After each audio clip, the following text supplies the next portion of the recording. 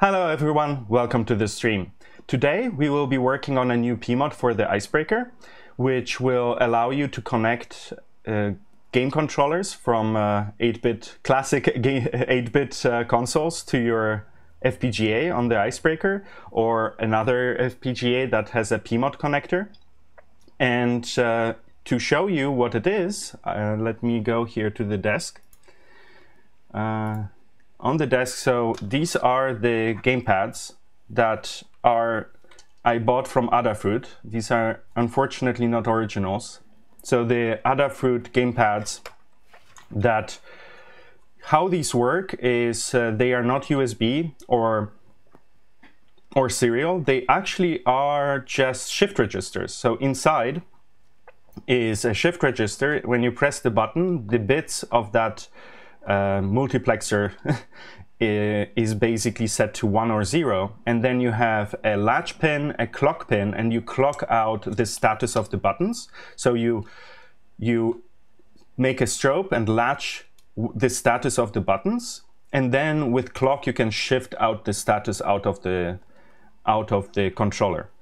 And this makes it very easy to actually hook up to an FPGA. It is much easier than having a USB controller that are much more popular these days, and you can buy fairly broadly, or Bluetooth. So you don't need special chips to do Bluetooth, you don't need special microcontroller or a design that can speak USB. And this is very natural for an FPGA to do, where you can just latch and clock out data. So because for the Icebreaker we already have an HDMI Pmod that occupies 2 Pmods, and you get HDMI out. We can, thanks to pretty amazing work from Sylvain, we can actually do 1080p HDMI out of the Icebreaker using this encoder chip that we have on here. So it is not directly speaking HDMI to the monitor, but it is using a special chip, which is a digital video interface encoder chip. Because if you see, this connector is HDMI, but to officially call it HDMI, you would need to get certification and a license. So we actually call it DVI. And we just happen to use the HDMI connector that is very popular. And the encoding on here is used, we are using a DVI chip encoder. And the problem with that is we could use theoretically an HDMI dedicated encoder chip. Those come only under NDA, so you don't get a data sheet, you can't really use them unless you do sign an NDA, because of the encryption keys that are on there for DRM security. So this is another one of the many reasons why DRM is horrible, because we can't just use this technology freely and build our own things because of the DRM stuff and having to sign paperwork, legal paperwork, to be able to use it. So anyway, so we get around this by using a chip that doesn't have any of the encryption stuff in it, but they are not very common. There's fortunately 2 manufacturers making compatible, and you can find those Pmods on 1bit Squared. You can buy them, as well as on now Mouser and Crowd Supply, so we have them available. So anyways, we also have in the forums some people. So Dave Shaw, he made a port of NES and Game Boy to the Ice-40 a while ago, based on a core from another FPGA project. And so then we had a member from the community also ported to the Icebreaker. It seems to work with VGA output pretty well. With the HDMI output, I am having some timing issues still, so I cannot reproduce his results, but he got it to work. I'm sure we can improve the situation with the NES port. Still, it should be possible to get it to work with correct timing, so that HDMI monitors can at least read this. what we were missing and was part of the conversation there is a Pmod that would allow us to connect Gamepad. So that's what we are trying to address today. And 24-hour reconnect with Looney.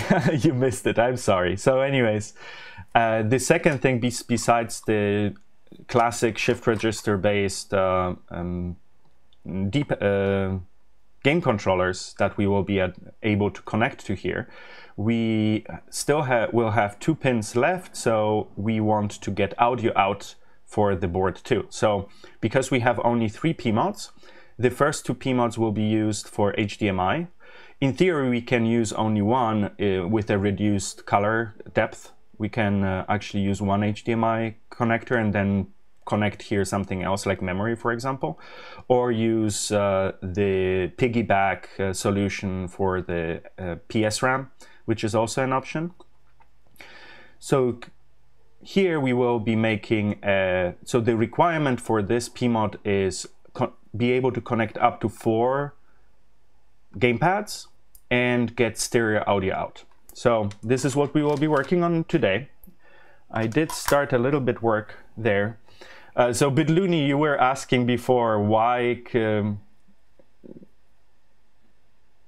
yes, you do need to use the TDM-SiC because you could theoretically drive low resolution, low speed stuff directly maybe from the ICE40, so it's theoretically maybe possible, but it is so much easier. We can drive up to 1080p out of the ICE40 if we use the encoder chip. So yeah. It makes it also the design so much easier. So this makes also so much easier the design. You don't need to implement it in the FPGA. You save a lot of resources. So you can, especially for teaching purposes where people want to learn and also be able to design their own graphics core, for example, this is essentially driven like a VGA output connector, which is super simple. You just have colors and you have a clock, you have a horizontal line, strobe, and H-sync and V-sync. And this makes it so much easier for teaching people how to drive a monitor. So for class environments, it's much nicer. Yes, I did see the SuperCon badge. It's like we have multiple, so yeah. So the controllers that I have here is the ones that I bought. These are from Adafruit that I bought, so these are fakes and clones. They're cheap, very cheap, but they feel horrible. They are super mushy, super weird. So I definitely will be getting original SNES and NES controllers. I already have one original NES controller that I bought not so long ago. So this is an actual NES controller from an actual NES. So that's really cool. And we will be so this design will be compatible with either this or the SNES controller. So at least that's the goal. I think some other controllers, maybe for the Mega Drive or something, used a similar system with the shift register, so it might be compatible with those, but I didn't look it up, so I'm not sure.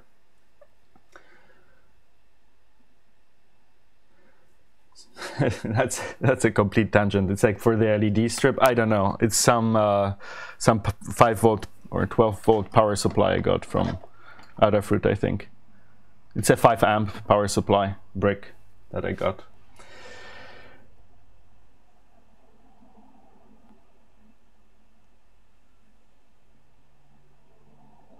Yeah, so I did find the controllers on eBay, the original ones, not knockoffs, for like $20 each. So they're not that expensive. You can get them, and they're either refurbished or not refurbished. It's like it fluctuates between like $20 and $30 per controller, which for a good quality controller that you will actually be using for something, that is not terrible in my book. But yeah, it's indeed the knockoffs that are super cheap, they are really bad. But they are there. This is what I currently have. I got them quite a while ago. So anyways, let's switch to the desktop here and start with the schematic. So I did start a little bit work on this. So there's some requirements I had. The thing that I already looked at before, so there's Bob Miller, K-Bob, if you are still here. So he has this board, which is discontinued, but but he gave that as a reference. This one has HDMI out, it has 7-segment displays, has 2 NES controller outputs and audio, as well as PS2 connectors, which is nice. And I did look through this here, and if you, let's see, can I make it bigger? Maybe I downloaded it. Wait a second. Yes, I did. Very smart. Okay, so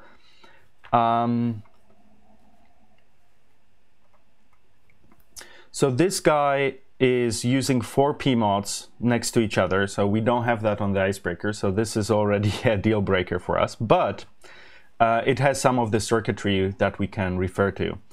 One thing is it is connecting just the NES controllers directly to 3.3 volts officially, so they are actually 5-volt devices, but in many cases, or probably in most cases, they could be just powered by 3.3 volts and then directly connected to the FPGA over 3.3 volts, because as everyone knows, the FPGAs don't like 5 volts. And so JKIV, thank you for the follow. Thank you so much. The problem, it would work in probably most cases, but that's not how I like doing things. I like doing it a little bit more reliable. So I will be adding level shifters to connect all this. So that's definitely happening. That's, as you saw probably from the LED panel driver board. So the LED panel driver board, which is this one, for driving these guys, these LED panels. So you have LED panels, the 64 by 64, for example, which you can also buy from us in 1-bit squared. This is also running on 5 volts. It does work in many cases on 3.3 volts. So this Pmod by default is wired so that these level shifters are essentially bypassed. They are powered from both sides with 3.3 volts. But there are panels that have issues with that. So you can add the additional auxiliary 5-volt supply, which is an extension of the Pmod standard that we did. Together with Black Mesa Labs. So we expanded it and added this 5-volt connector between the Pmods. So you can add 5 volts and power this from 5 volts and have the panel run I/O on 5 volts. So it turned out to be a good decision to have those level shifters. So we will do that, and we will do that also for the controllers, just to make sure. By default they will be wired for 3.3 volts, and if we don't need, if we want the 5 volts, we can always wire the 5 volts additionally. So that's one story. Then the second story is the audio interface, which is also okay reference here. We can also talk here about the HDMI stuff really quick. So you see HDMI is very simple. You have just resistor ladders for the colors, and then you have H-Sync and V-Sync. For the HDMI encoder chip, it's the same. So it's you can reuse designs that are also for VGA. You have to be more stringent about the timing than VGA is, but more people have HDMI, so it's easier to use.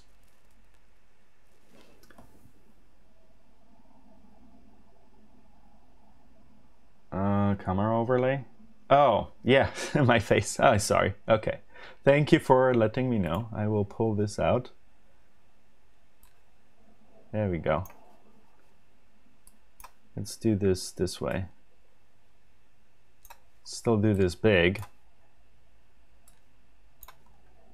All right, that should be better. There we go. So this is the relevant part. So we have the NES controllers, which are directly connected to 3.3 volts, and then we have the audio.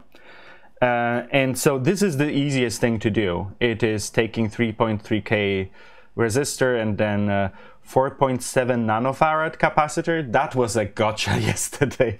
That was hilarious. So I somehow was off by 3 magnitudes. Somehow in my head I swapped between nano and pico, and I thought this is 4.7 microfarad capacitor, which would have a cutoff frequency of like 10 hertz. And then TNT or Sylvain, when I posted this, he was like, wait a second, that doesn't make sense what you're talking about, the values there. So yeah, he caught it and was like, oh, that's so this is 4.7 nanofarad. It's like, I hate when people use the like expanded thousands notation. It's really annoying. Just write 4 and 7. Done. Then I know what it is. And the 4,700 picofarad, it's like, why? Why do you do that? This is such a weird notation. Anyways, it is just style, whatever. So yeah, we will be, this is an option, so we can do that. And these are actually polar capacitors on this board. But if you think about the headphones, for example, if you plug in headphones in here, they are usually 36 ohm load, which will be quite a massive load on the circuit. So that will not really work very well. We can start with that for testing purposes, maybe, but there is another design that we could drive from this, which is I2S requires 3 pins, so this is out of the question in this here, because we are out of pins, so we can't do I2S. Yeah, so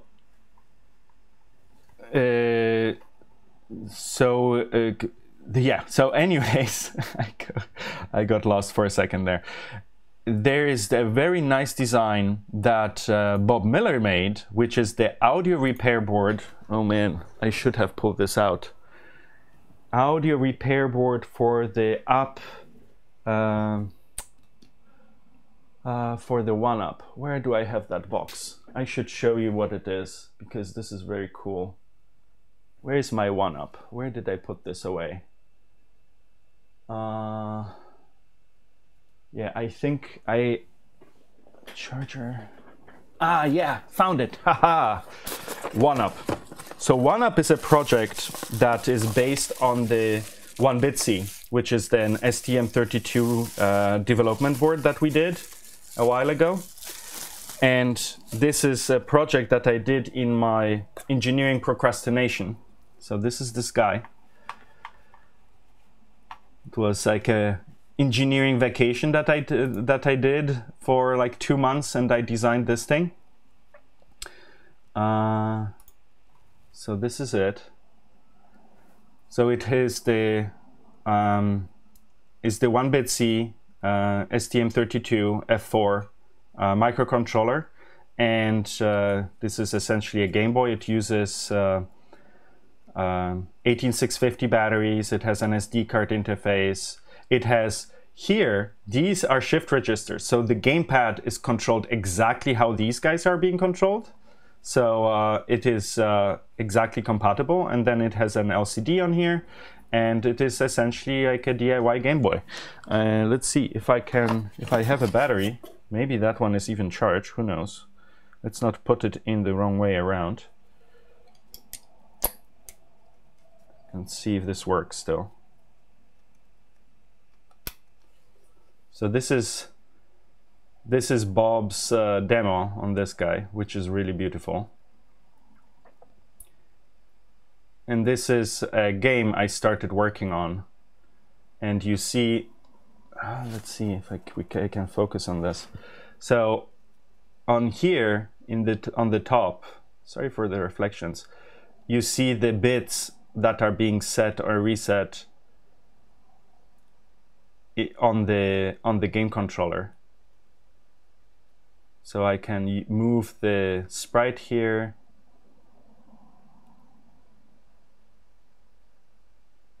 It is smooth.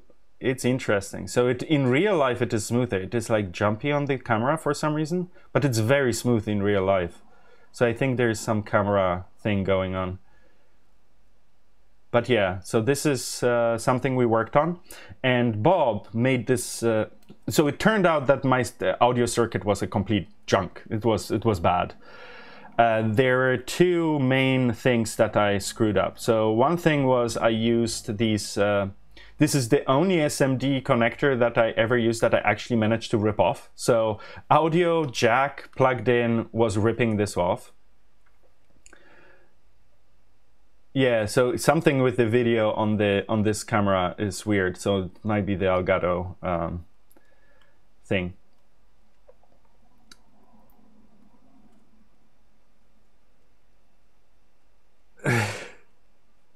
The camera is screwed up. Oh, great! Thank you. Very encouraging. Thank you guys. Anyways, so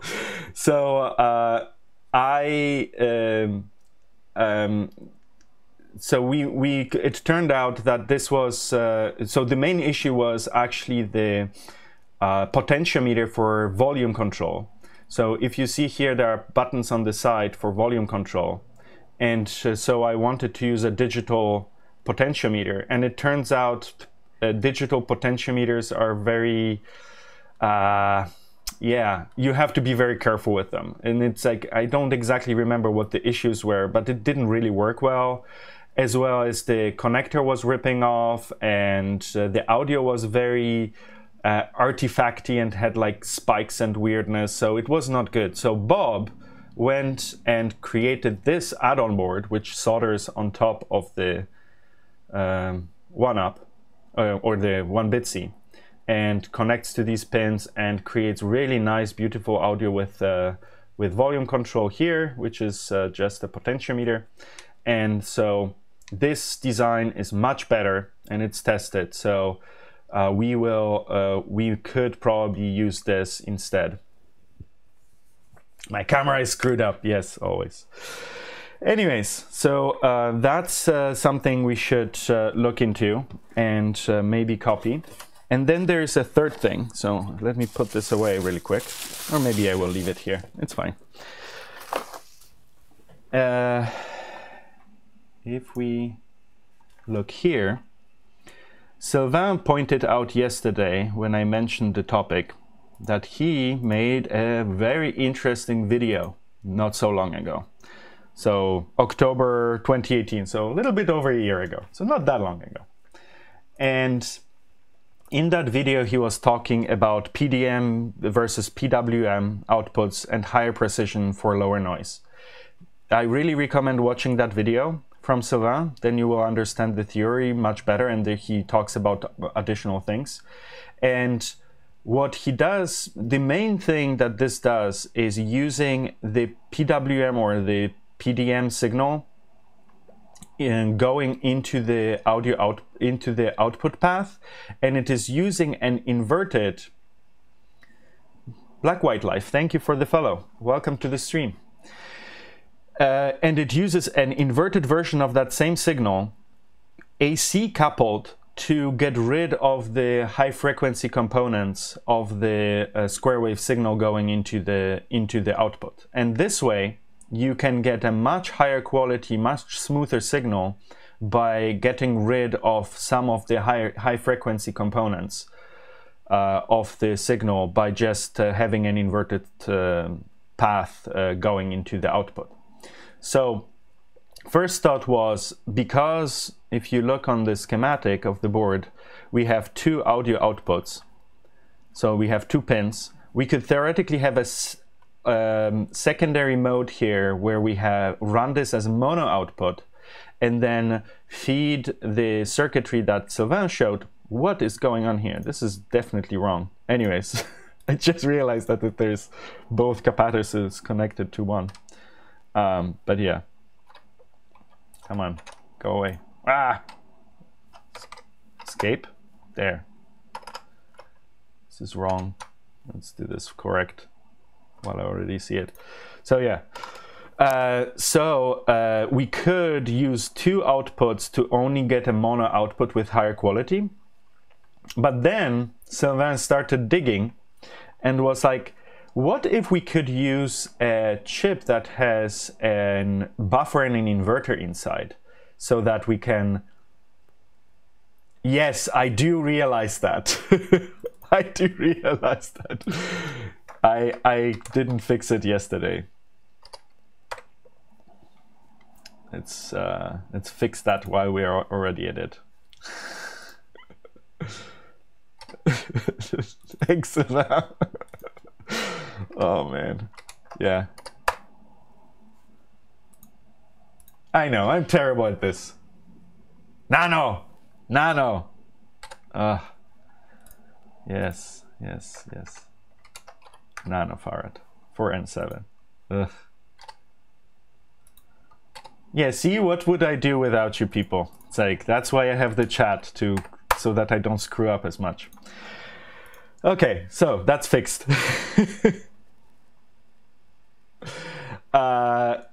Okay, so we could use these two outputs, or we could use an integrated inverter and buffer chip to generate the two complementary signals.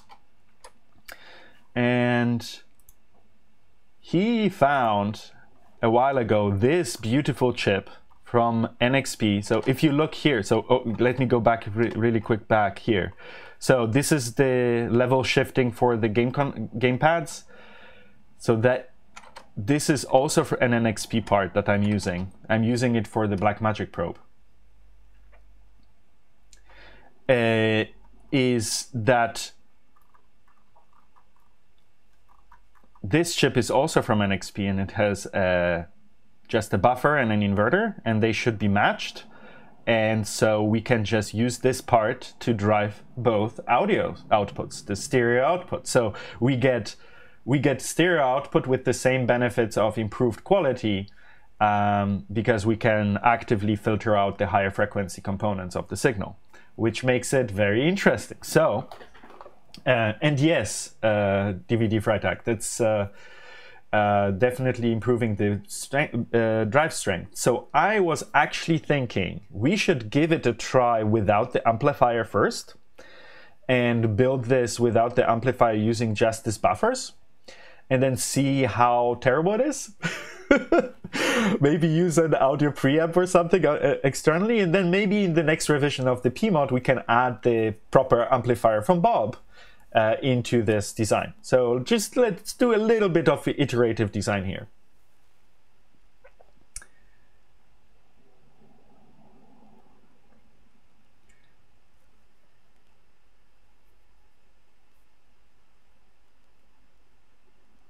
Yeah, won't change much. Yeah, 3K. Yeah, this is high impedance. Yeah, 3K3. So maybe the alternative would be to probably change the RC filter relationship and have a lower resistor path to the headphones. So we could probably play around with that. That might be a solution too. Yeah, so another question I had, because I have zero experience with audio design. Oh, Paul, thank you. Welcome to the stream. It's like, yeah, you might find this interesting because you made the audio shield for the. So yeah, so this is all inspired actually. So say hello to Paul, who designed the Teensy, which I have here, which inspired a lot of the hardware that is on the desk here. So it inspired the 1-bit suite, so I can have a JTAG target for testing things, which is on here. And then it also inspired Tiny FPGA, and inspired the IceBitsy, or however we call it, Icebreaker Bitsy. So it's like there's a lot of wonderful stuff that, thanks to Paul, is in existence. So if you are looking for a good Arduino experience, get a Teensy. Do yourself a favor and get a Teensy. So yeah. What else?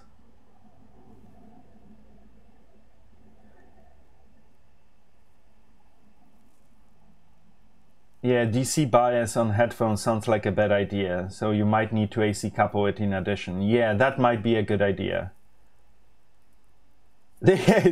Well, yeah, this is a good side effect to get some ear warmers.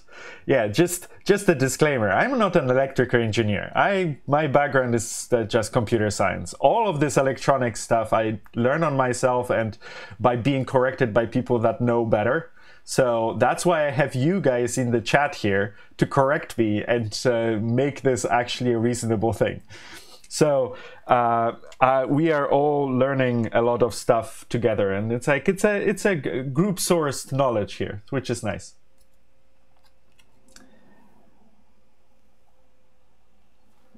So yeah, the solution here for now.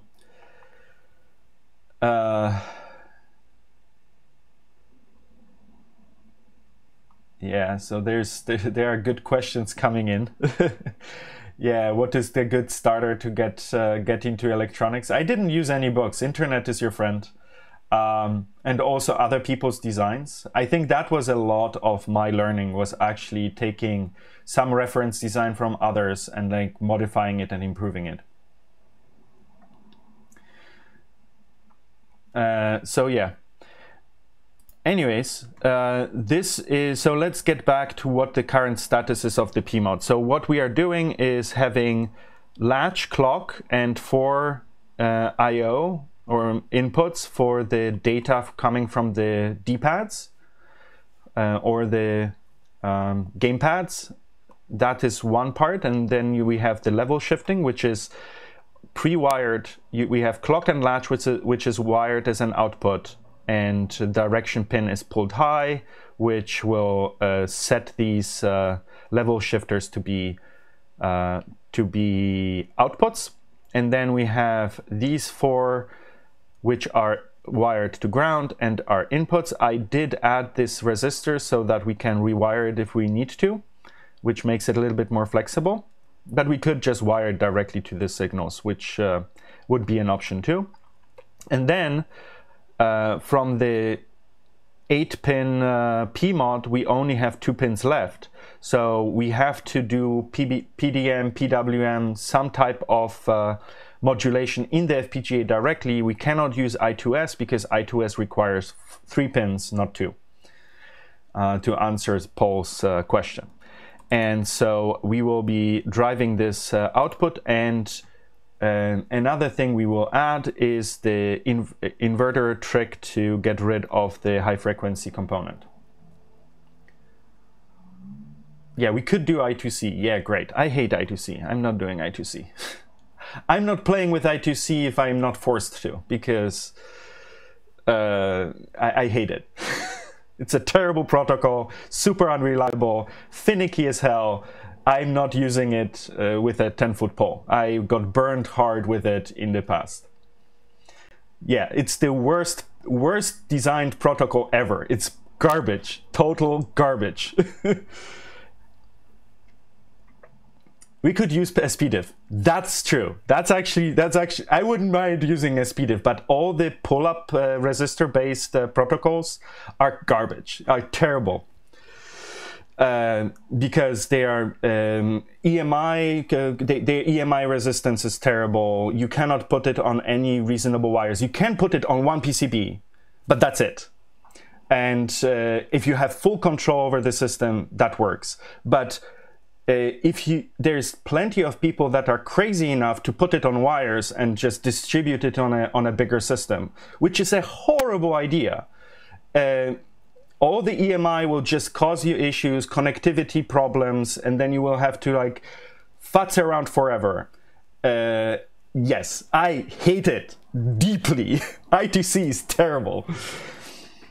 Yeah, so there you go, Sid. You're welcome.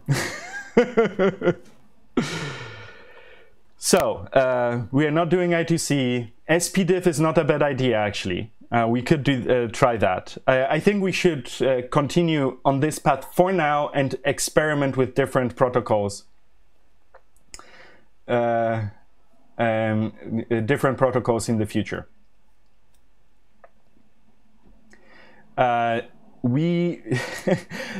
For now, we will just build it. Yes, I know, Paul. We need a quiet power supply for this. For now, we don't have a quiet power supply yet. I will probably automatization. Yeah, I did some stuff in there, but it's like we were doing CAN over Ethernet mostly. And so in automation, and that was a decent solution. That worked pretty well. Yeah, that is Bold Engineer. Welcome to the stream too. Yes, I2C is meant for PC on one PCB communication. It is not designed to be put on wires and into communicating to other like put in the field. So it is not. It's not designed for that. It is not meant to be MI. It's like we had I2C was used quite a lot in UAV autopilot stuff and communicating even to motor controllers. Man, that costed so much headaches. It was so painful. The amount of work that the guys from now I'm blanking. Yeah. They got bought later by Intel. Anyways, they were using I2C on the motor controllers. And they spent good few months debugging and getting it right so that it just worked, the I2C protocol to the motor controllers. Yes, this was the first quadrocopters that you could commercially buy, essentially. So, well, second to first. This was ex-UFO successor, or so I worked for them for a while. I did my diploma thesis at that company, and they decided to put I2C in there to make the motor controller detection easier. It's like there were good reasons why they decided to do that, but after that experience, and then later using the STM32 to do I2C also on UAV, also for like, oh, IMU, let's connect the IMU over I2C. Oh my God, that was horrible. It's like the problems we were running into with reliability were just, why just not take this UAV and just before you fly it, trash it into the trash can? If you, why bother? It's faster. Anyways. So yeah, we switched everything to SPI as well as differential communication and CAN bus, and this was reliable, and that actually fixed a lot of issues that we were running with reliability. And so it was much better solution. And since then, I am big hater on I2C because it's great for like small boards. It's like, oh, I have the toy here, let's play with that, and it's like, okay, great. That works fine. Like, for example, I2C is on the Glasgow, and it is applied correctly. It is only for local communication between chips that are on the board, and you have full control over it. It is not designed to go off the board. It's just for local communication to set up a few things. I'm fine with that, but yeah, it's like in general, if I can avoid it, I don't use it. Yeah. Also, like implementing I2C in an FPGA, the I2C protocol and like getting the good hardware design that is reliable for I2C is pretty tricky. It's not as simple as one would think. Yeah.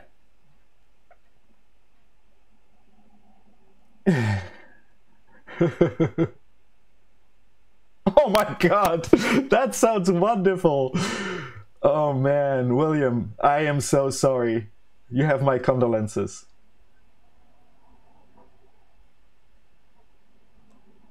Yeah. Yeah, arbitration loss. Yeah, it's like if you have especially people like users play around with I2C, you get a lot of like feedback. Oh, it doesn't work for me. It's like, yeah, did you check your wiring? Do you have on a breadboard? Yeah, stuff like that. There's a lot of issues that I see. Yeah, if it is designed just right and it's like used for a specific purpose, and you really need to have multiple clients connected on one I2C interface, yeah, sure. But if it's there's so many reasons not to use it where people are using it. So yeah. All right, let's get back to this. You did manage to trigger me, and it's wonderful. Anyways. Auto receiver from, yeah, so the biggest problem I found, sorry, it's like one last thing before I go. So STM32 I2C hardware implementation is majorly broken. They had multiple erratas coming out of it, and like actually making it work reliably and is almost impossible, because some of the flags of the errors are not being flagged when you expect them to, and it is sometimes hard to say if it will be triggered. It took us like several engineers worked for like at least half a year to a year to stabilize the STM32 driver in Paparazzi UAV in that software. So we spent a huge amount of time to make a reliable driver for it. It was a huge amount of work to get that right. And I know other chip manufacturers are using very similar or even the same IP for the I2C interface, which has similar issues where the errors are not being triggered, and oh, horrible.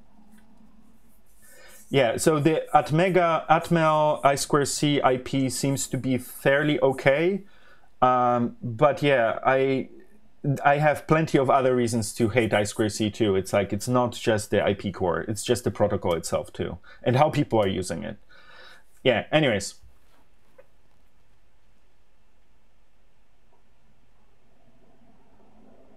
Yeah, in a sense. Wow, that's impressive. Yeah, so errata sheets where you have like, oh, don't use this block, just do it by hand with bitbang. Great. Okay, so let's get back to this and do the way I thought we should do this first. So one thing I really want to add are a symbol for this chip here. So we need to do this. I have to think for a second, because this symbol I made myself, and I probably should. Oh, so interesting thing what I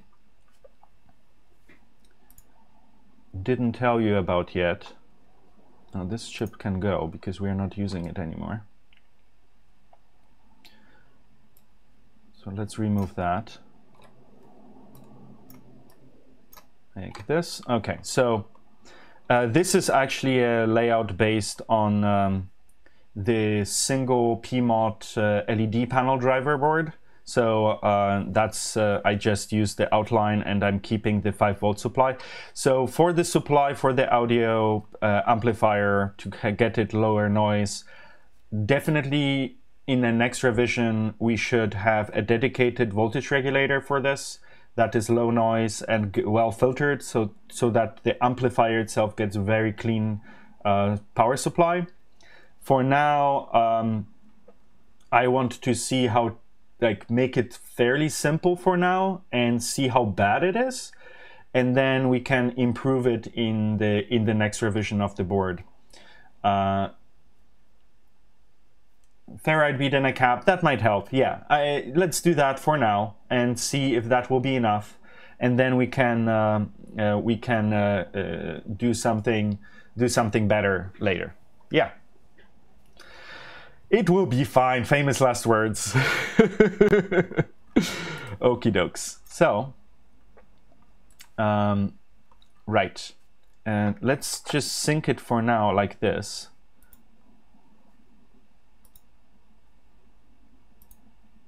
Another thing I didn't tell you about. So one thing is this level shifter. So I'm using the same level shifters as on the Blackmagic probe. So these are the tiny things here. Let's see, do I have a Blackmagic probe to show you?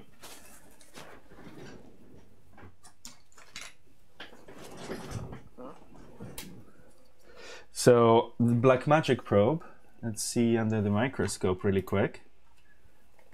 So this is it.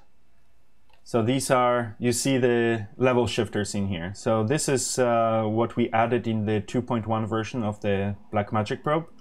This way the Blackmagic probe can go down to 1.8 volt signaling even, which some of the boards have these days. And we have an external power supply that you can supply power to the target side. So this is a true switch circuit that we have here. And then reset is here, circuit. Anyways, but these are the chips. They're from NXP. And I will use the same package because we can for the buffer. It's not really necessary to go that small in this design, but let's use what we have, right? And the second thing I need to tell you about, Vulgi92, welcome to the stream, thank you for the follow, is that I will not be putting the connectors for, so this is an SNES, these are SNES connectors, so you can source them from AliExpress as a replacement part for game consoles. So there are two types of these. I don't have the NES, I have only the SNES connectors. They come with straight pins like this to mount on a PCB, or with right angle pins to mount. I don't know, they were, I don't know, $30 for a bag. I don't know. Look on AliExpress, you can find them. I don't remember what the price was. EMEBX, welcome to the stream. Thanks for the follow. Yeah, so they're probably roughly like $1 or $2 per unit, which is not very expensive. And so we can use these. The problem is, if you look at the size of the Pmod, so this is a single Pmod. The width of the Pmod is dictated by the standard. You can't go wider because you want to be able to plug in multiple Pmods next to each other.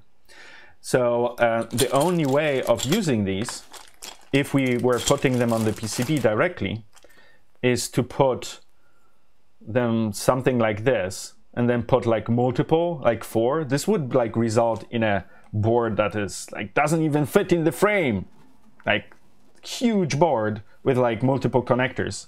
So I don't want to do that. What I will do instead is use Molex SL connectors, which have a clip which will make wiring reliable if you put this whole thing in a box. And I think what we will do is, in many cases, if you get the knockoffs, it's not a problem to just rip off the connector and put your own connector on. So that's a way of doing it. But if you have a genuine one, you don't want to hurt it, obviously. So you want to use a connector. So we will be designing, I will design a board that takes these connectors, and it's just a 2-layer cheap board that just has the connectors on, and we can hook it up over with a wire to the Pmod. I think that's a more flexible solution. It will make it easier to use, and we will be able to use genuine controllers without hurting them, which will be nice. Because preservation, you know? It's like, this is all starting to be museum grade stuff, right? Yeah, I like the retro stuff, and I don't really want to destroy hardware that you cannot reproduce, really. So it's we have to be a little bit conscious of that.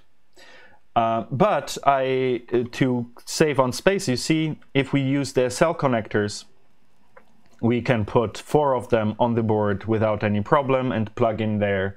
It will not jump out on its own. And I think this will be a decent solution. It's still missing the audio connector. I think the audio connector will go somewhere else. I'm not sure how I will do this yet. But yeah, maybe we will have the one set of connectors on the side. I don't know yet. But yeah, what we need to do now is get the symbol for the inverter and buffer. And let's see what the datasheet says with respect to the pinout. Oh yeah, they are just 6-pin. They are not 8-pin. Interesting. So that would be the really small one. We can also use the SOT363, which are also very tiny. So yeah. Let's see, let me think. What do we do here? I think I should just go in the schematic editor or the symbol editor and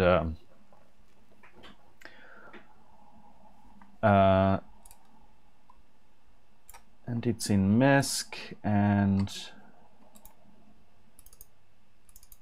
these are, oh, screen, right. Thank you. I'm glad you reminded me. Yes, so there we go.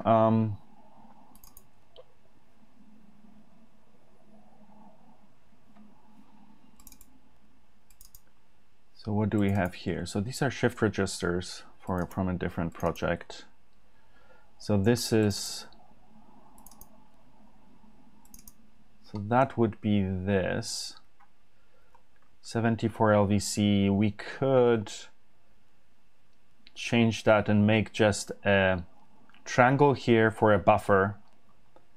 We can remove the direction out of here. We can reuse the VCCB and just make a tiny 1A. I think they are called that way too.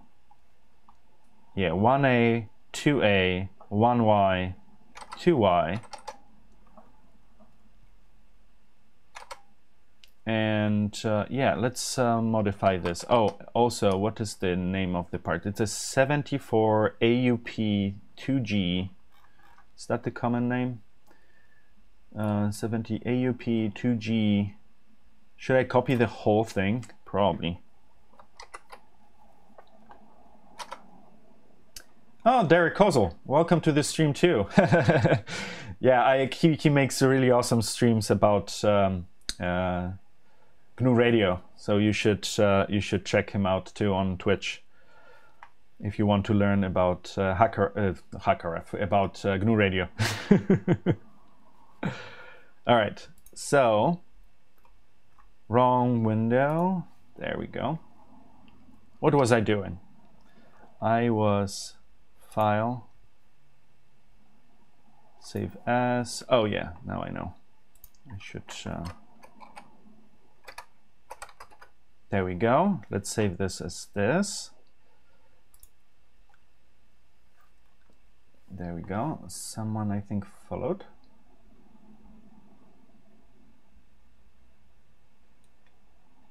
Yeah, they're very nice chips. I think we looked at the TPA parts too at some point.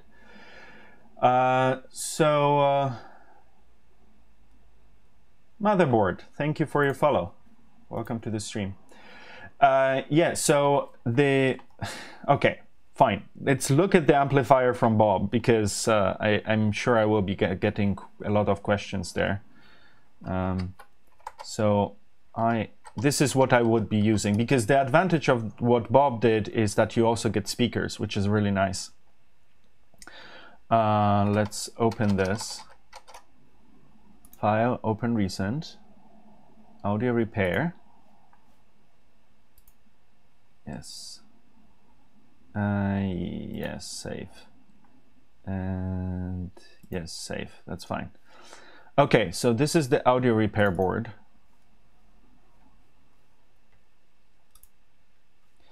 And what he did here is use the PAM 8019, so 8019 KGR, which is a very nice part.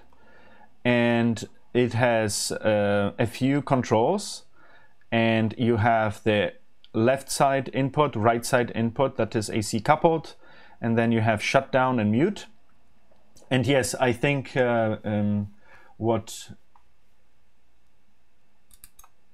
as Sylvain said, we should AC couple the output to the audio jack on our board, no matter what. And then you have this differential drive for the speakers output, and you have the audio jack. So you can plug in the audio jack, and this will cut off the speakers, and also it has a speaker amplifier, which is really nice. And especially if we at some point want to make like a handheld, for example, like this one, we can keep using this design of the audio, and it will become better with each iteration. So I am a fan of that solution, what Bob came up with here. It was also quite a group effort. So I would like to reuse this if we decide to go for a full amplifier. So that's the idea here. Yes, it's definitely very nice. And yeah, it sounds great. And if you see here, it's like we have on this board, we have also speaker output. I did test it out. It works pretty well. But yeah, this is another project that I would love to get back to eventually and do the Icebreaker or the Ice40 based version of this, or ECP5 for that matter. That's why I really love the hat badge, which is really, really awesome. The hat badge amplifier, yeah. I think it wasn't great. Yeah. Yeah, I will definitely, I think I will go this path if I go with the amplifier at all for now. But for now, let's just stay steady here. And yeah, I have to get back to here. Like I closed everything just to show you the amplifier that we will be using if we use it. And then MISC, PKL MISC, and we have this guy. And now we can get rid of the direction pin. We can get rid of this one. And now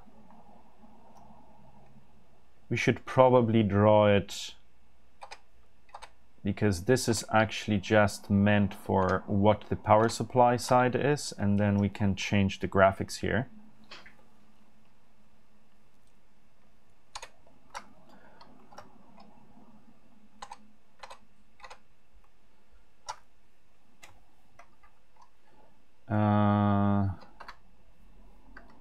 Yeah, I will keep this one, because this one is this side and this side. Okay, so let's... Can I move this? Why am I not able to move this? This is weird. I can move this. Can I grab this? Yeah, I can grab this. Good. What was the grid that I was using on this when I was designing it? Grid? Is that one smaller or something? I think it was. Yeah, it was one smaller. So first of all, let's make this bigger. 3, 4. It's like 1, 2, 3. 1, 2, 3.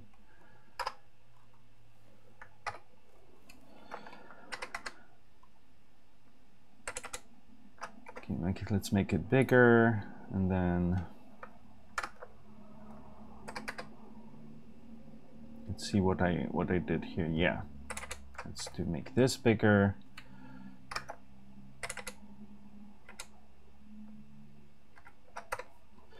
And grab. That should be nice, and then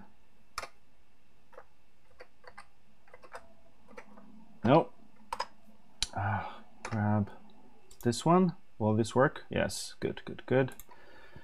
Okay, and now we just need to add one more here.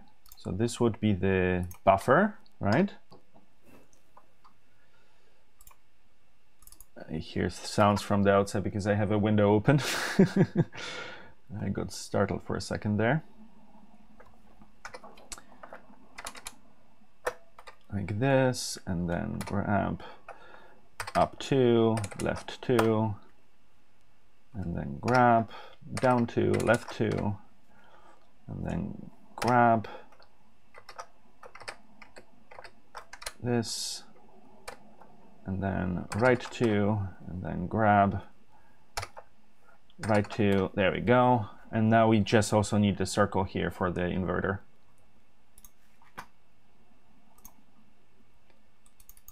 It's just for consistency reasons. I want this symbol to look similar to what I had here.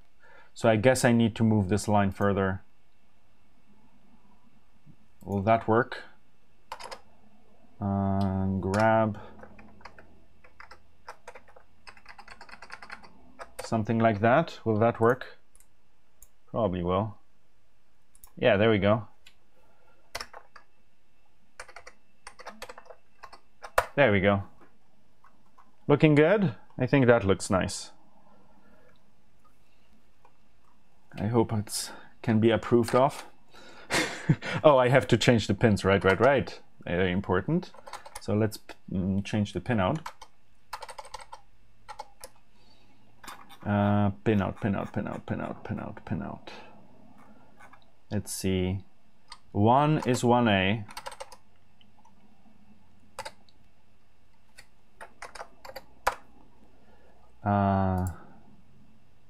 Does this have... no. I know that pads can be renamed really quickly, but not here. 1, 2 is ground. 3, come on. 3 is 2A. That's correct. 4 is 2Y.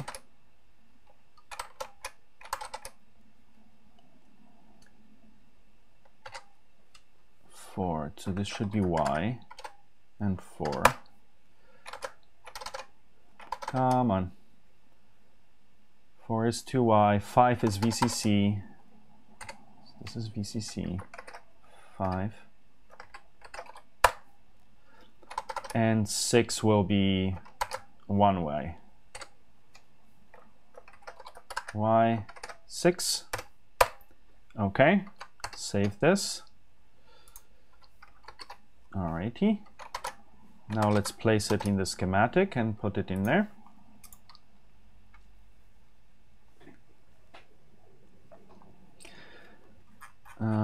PKL MISC. I should actually have a logic collection library by now.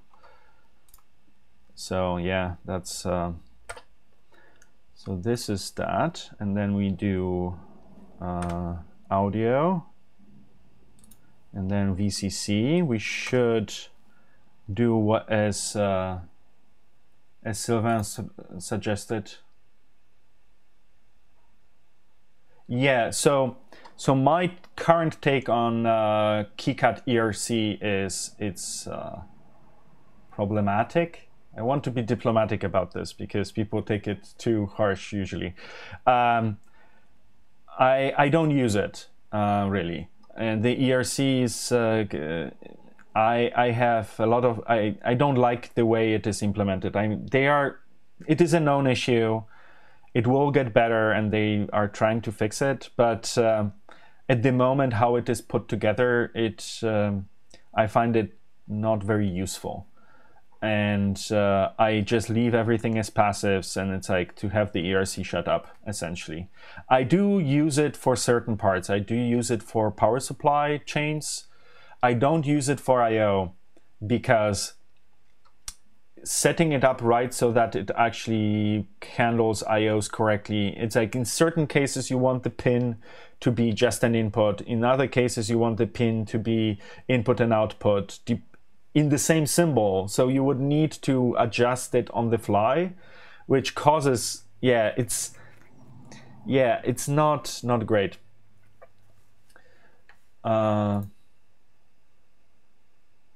Bass Arpeggio, thank you for your follow. Welcome to the stream. So yeah, I use a little bit of and it's ERC. Just don't get me wrong. It's not DRC. It's an ERC thing.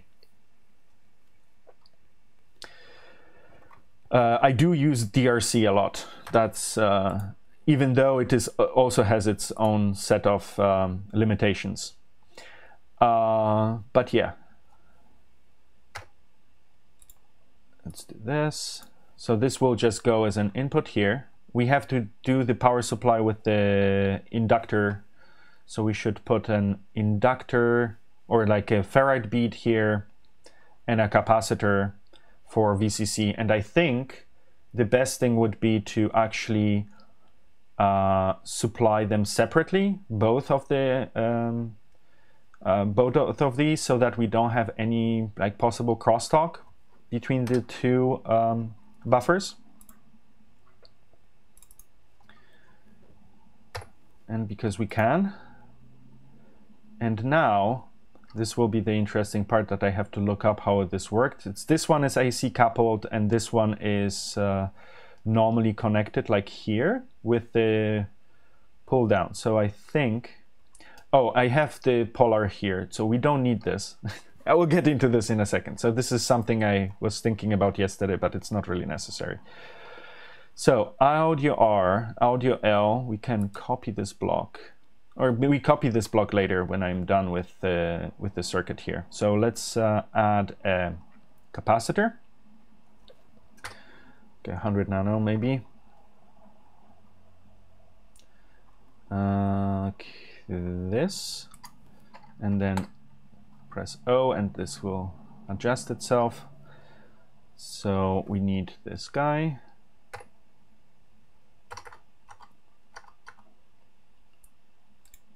And like this, and then like this, and then we need inductor, and I don't think I have one floating around here. So let's do PKL device.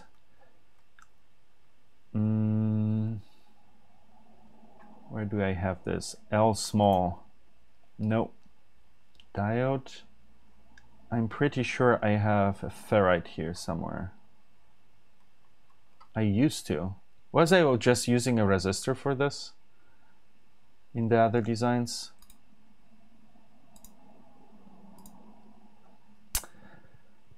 Should I just use this? Because a European standard device should be, I think, a filled-in square device. Diode, fuse, jumper, ferrite bead. Ferrite beads are like this. Ferrite bead small. So let's put the ferrite bead from the main library then. It's fine. And then we can call it a 600. So I usually use the 600 ohm. We can change something different. 600 ohm at 100 megahertz or something.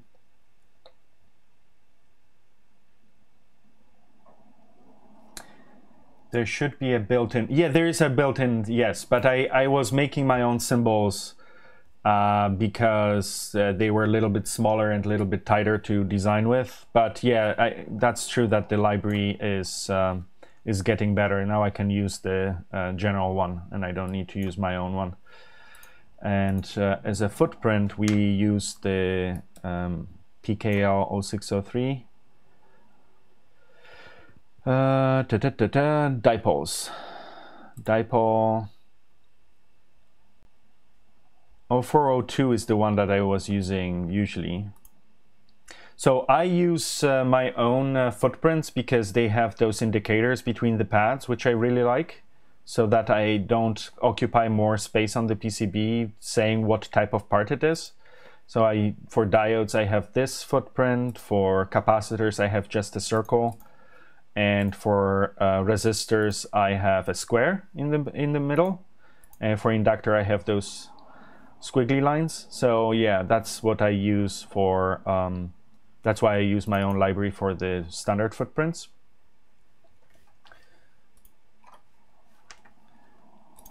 So we can do that. And we can do, and we just need 3.3 volt supply. Like this. So that should do it. And the output will be, let's move this one. Nope.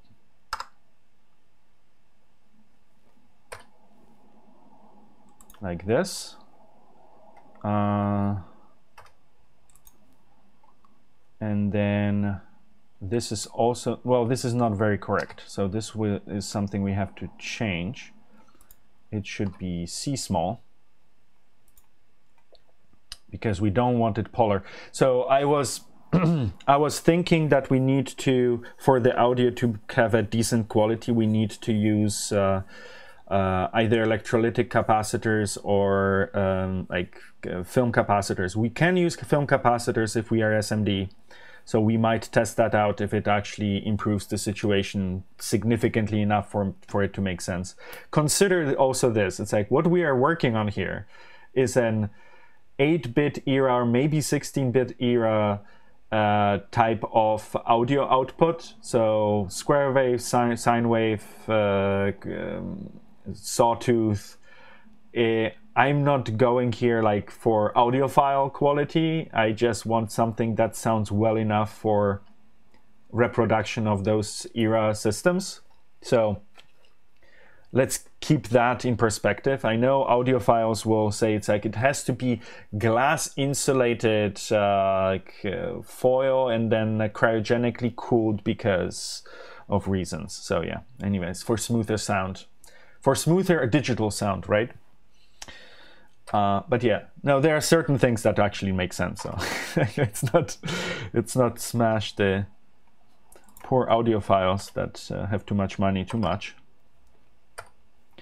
So this is like that, and then we can copy this one. And let's look at the schematic from Sylvain. Where is it? So Sylvain said we should have a capacitor, then another resistor to combine this together, and then, so this would be the high pass. We can ignore this resistor ladder for basically a 2-bit DAC. So we just need the capacitor, resistor, resistor, capacitor, and we should be good for now, at least for this iteration. So let's move this.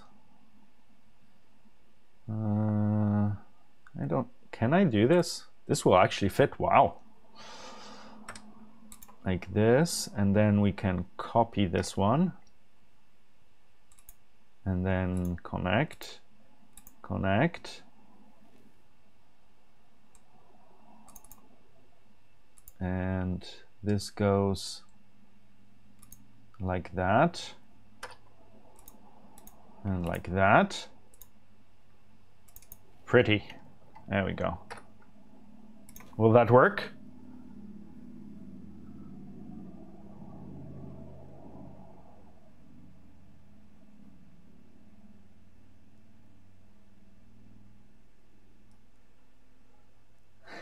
Yeah. Yeah, it's also PDM audio. PDM audio with RC filter. So yeah.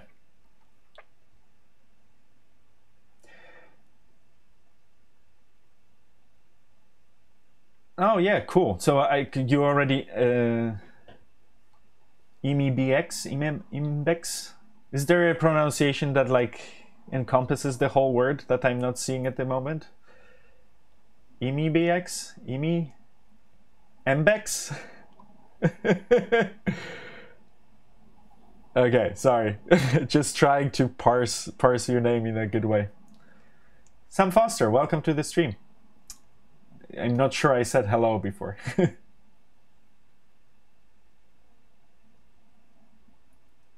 Yeah, I think even this, like, separate from my like bias against I2C, I think every technology causes some kind of issues sooner or later in some shape or form. I just had less of those headaches with SPI, for example, which takes more pins. It's like, that's the price you pay for sure. But yeah, it's not all perfect. Yeah, backspace. So let's so this should be audio R, and we should copy this. The output should be called X audio R, so this is the exit, and then we can keep this as a block. So that should be a nice good block that we can use. Now we can copy this one.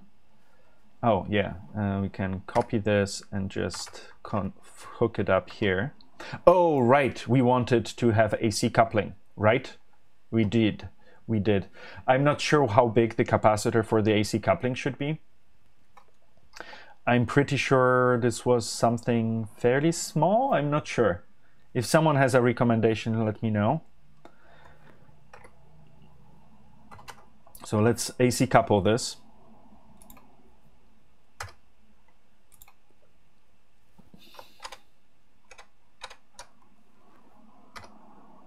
So let's do that.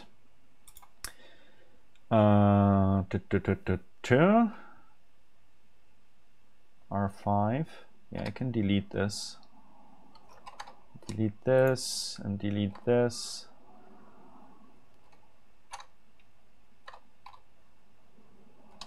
Let's delete this. Let's use that. Grab. Copy. Oh. So we have these two. This is not great. It's like, this shouldn't be connecting here. Ah, so annoying. Oh man, okay. Let's do it that way.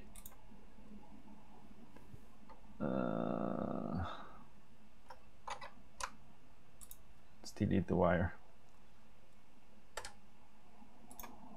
Let's do this way. It's a little bit cleaner, I guess. Okay. It's not as terrible here in this case because it's a capacitor and a resistor next to each other, so it's not as bad. And like this, and then move, and then copy, and we can call it left. This is something I didn't look up yet, because I don't remember which sleeve is left and right on the audio connector. And also this audio connector I need to find. Ugh. So many like weird small things that are super boring. It's like, what audio connector are you using? Ugh.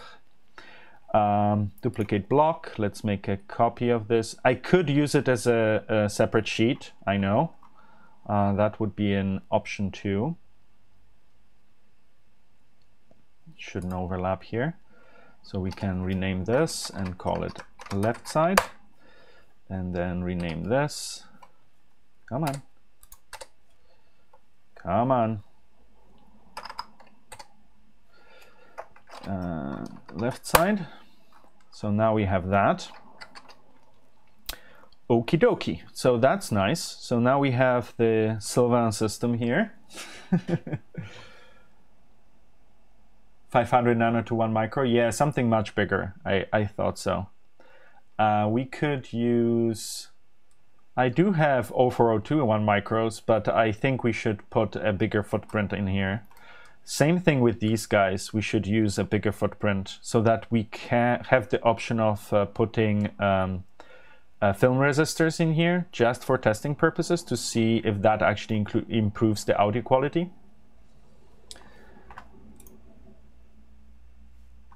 Brandon, thank you for a follow. Welcome to the stream. Yeah.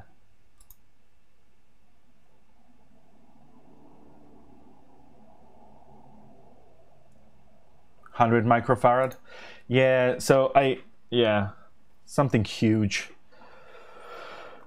Yep. And then we have to also change those resistors. So in a sense, these are placeholders for now. They are. We will have to tweak this circuit to actually get something working.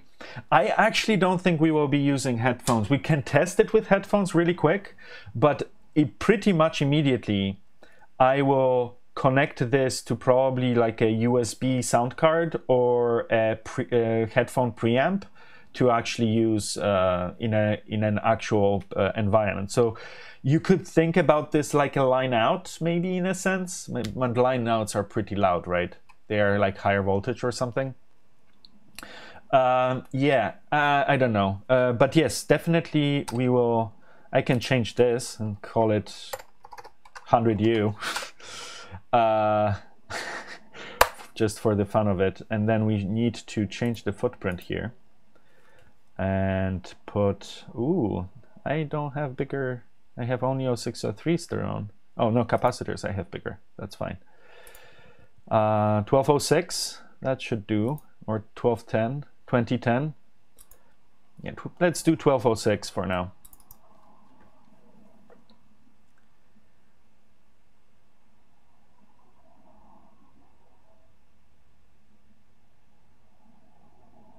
You need a bit larger one, yeah. I assume that's what you meant, Silva. Something more like 10 microfarad. Yeah, something. I will. So yeah, I will change these footprints probably into even bigger. So 2010. How big are those? 2512. Let's go on DigiKey and take a look. Let's take a quick peek.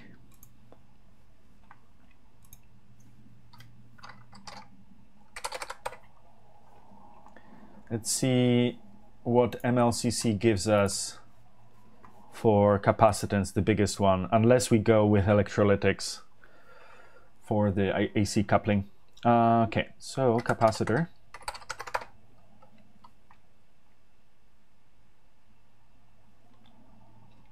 Let's look at ceramic capacitors. What do we have here?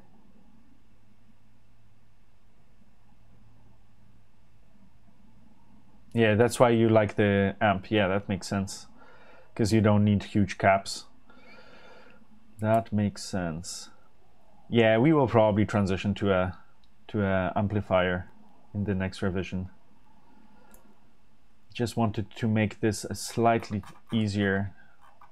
10 microfarad, so yeah, 10 microfarad, there's 100 microfarad, and let's see how huge that thing is in MLCC.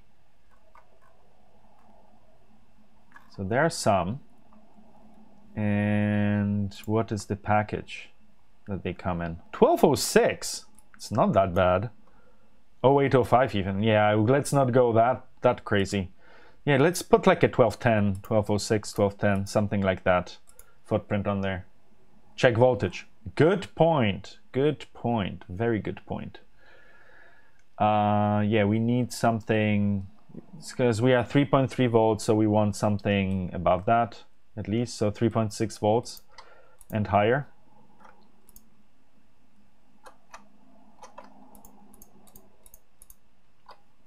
Yeah, let's not go 4. Let's give ourselves a good margin there.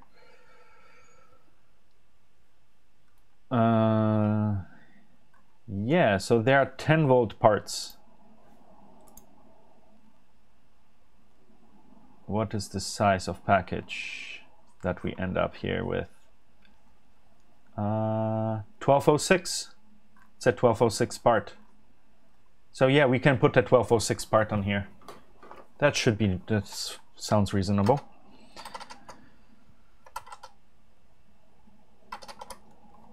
So 1206 is fine. Yeah, this is, let's see, wait, they're probably expensive as hell, but yeah, not that we really care in this. Single units, $1.50 for a capacitor. Woo!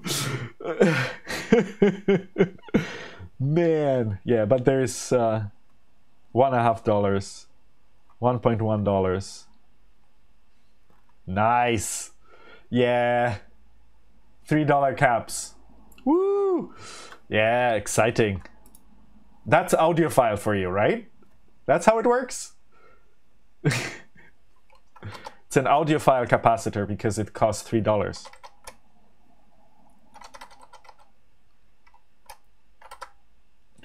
Okay, so yeah, let's do the 1206.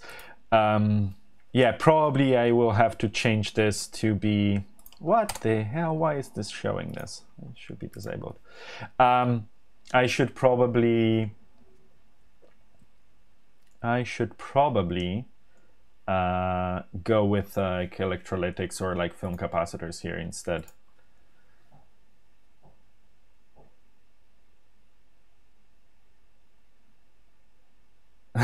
%80 loss at 5 volts. Oh my god, yeah. Yeah, there's some crazy stuff out there, but you can cheat physics at some point, right? You can push physics, but you can't cheat it. Yeah, so where was I? I'm distracting myself quite well today. Alrighty, so let's copy this. Oh, it should be probably in the... should be 6.4 V or higher.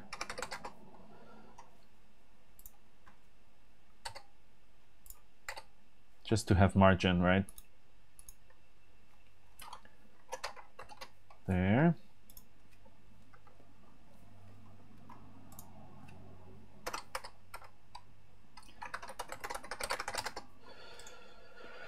Something like that. I'm now flailing now. Great.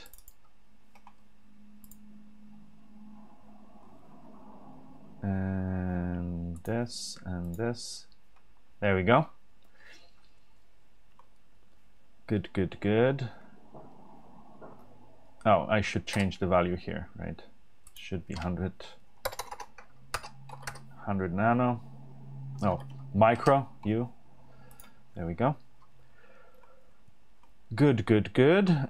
These I want to be also a large footprint because we might want to go to foil.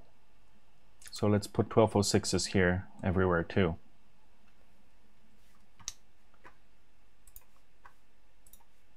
I think we were looking at the foils yesterday and they took some significant space too, even at lower values. Oh, come on, Peter. Learn. Stop being dumb. There we go.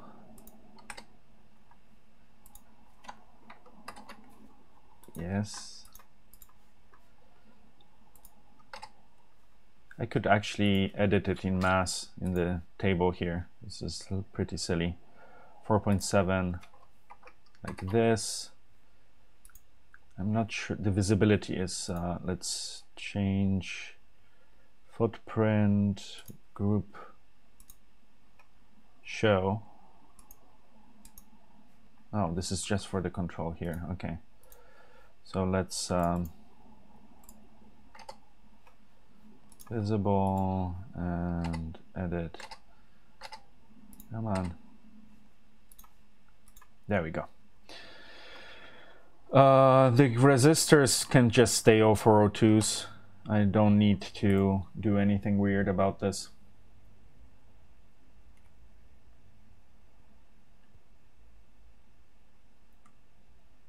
$1210. Wow.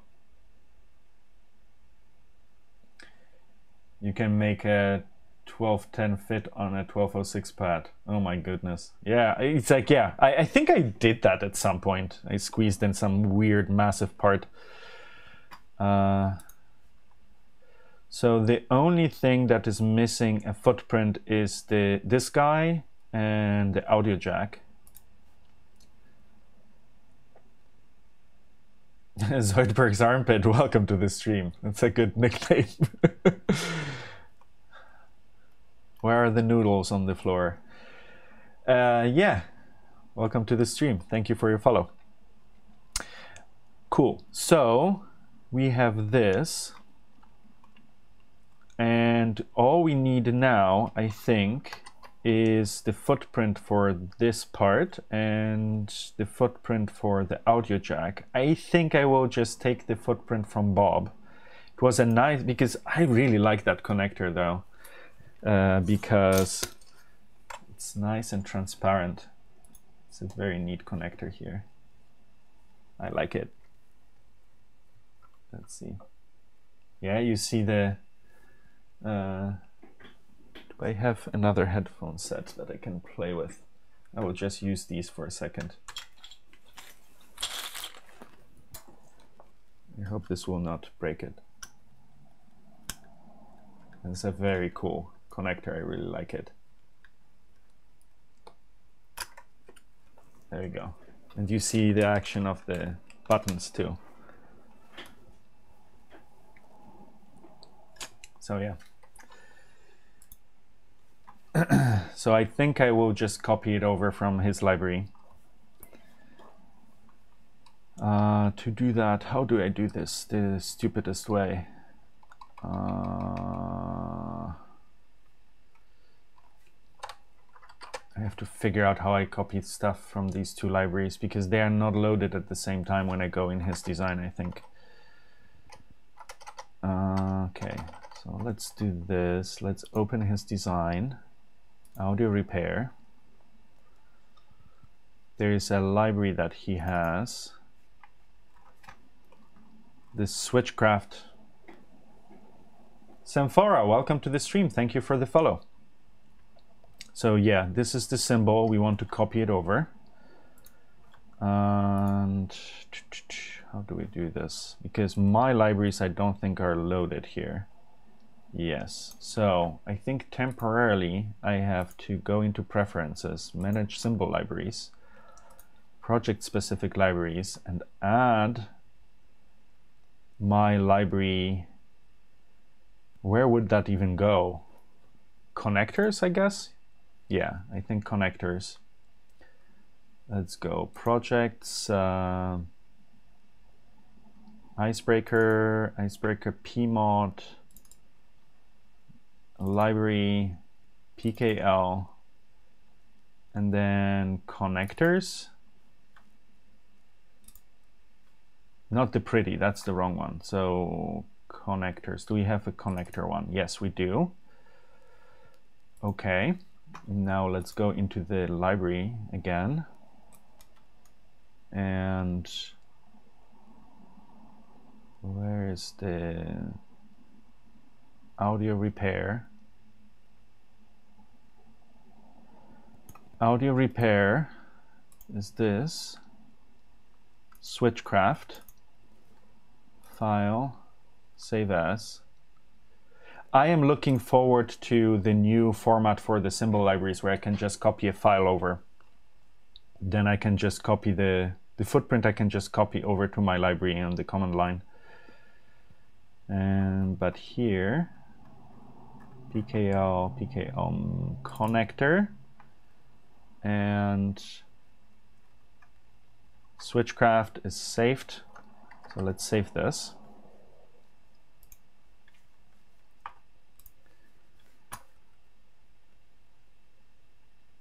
Save all changes. Okay, so that's saved. So I should have that symbol now.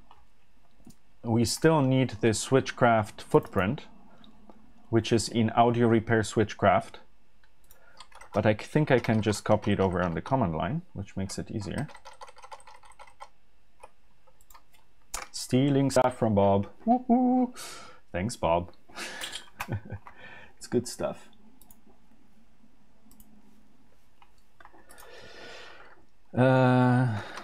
So where are we? So CP.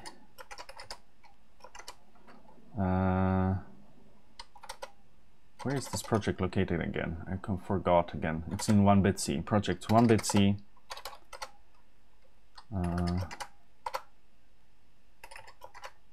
1-bit-C, audio repair, and then library, and then 1-bit-C. No, this is wrong. Version 0.3, I think. Lib, audio repair, pretty, and then switchcraft. You can copy this over to lib pkl con.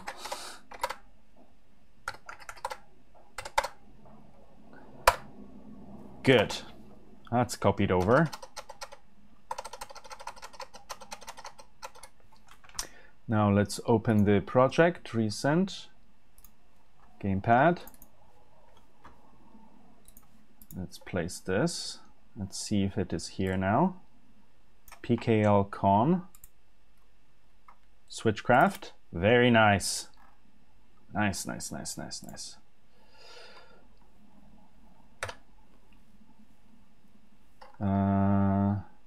So let's rotate it over Y. I still have to check which one is which. So this is ground, I know. So I get that.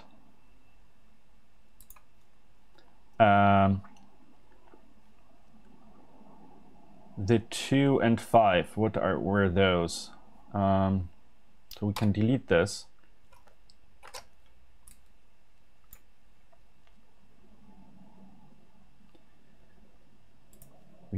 I don't think we need a separate one here.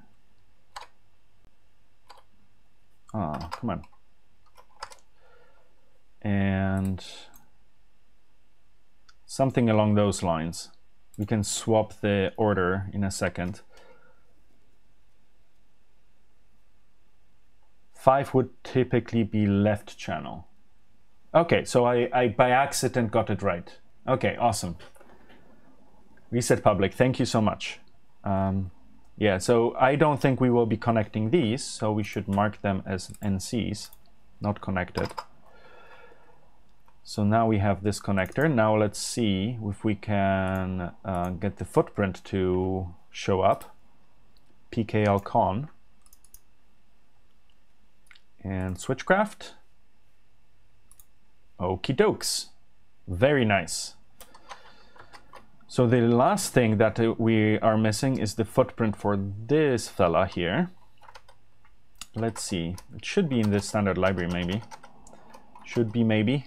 Who knows? We will see. Pin configuration, SOT88. So first of all, let's see what the availability is. Because I didn't even...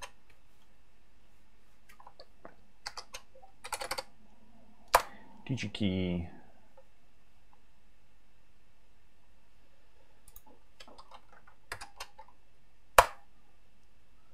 I see that Uwe is awake. Maybe he will also show up in the chat at some point. Uwe Hermann from Seagrug. See, he's like doing stuff on the social media. So maybe he will join our stream too. Who knows? If you are here, Uwe, say hello. Okay, so it seems that the 6xDFN, XFDFN is exists. How big are those? So it's a 0.29 by 1. Then there are the SCs. First of all, we want them to be in stock, right? They seem to be in stock. What is mostly stocked in here? Wow. Actually, the biggest stock is... Oh, it's factory stock, so they have to ship it from the factory. But yeah, either DFN... There are two types of DFNs, the Exxon, right? Oh, what happened?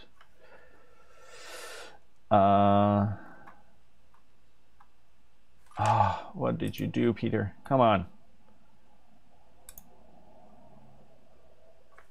There we go. So we have the, oh, this, you won't see this because it's on the right side here. I'm sorry. Oh no, actually it is visible. So there's the X2 DFN09, so this is XDFN, and then this, how do they call it? And then we have the 6TS sub, or SOT 363. Still trying to figure out which one I prefer. These are a little bit of more of a pain in the butt because you cannot solder them from the side. These are easier to handle because they have the exposed pad on the side, I think. So you can rework them easier, even though these are totally fine to rework. SOT.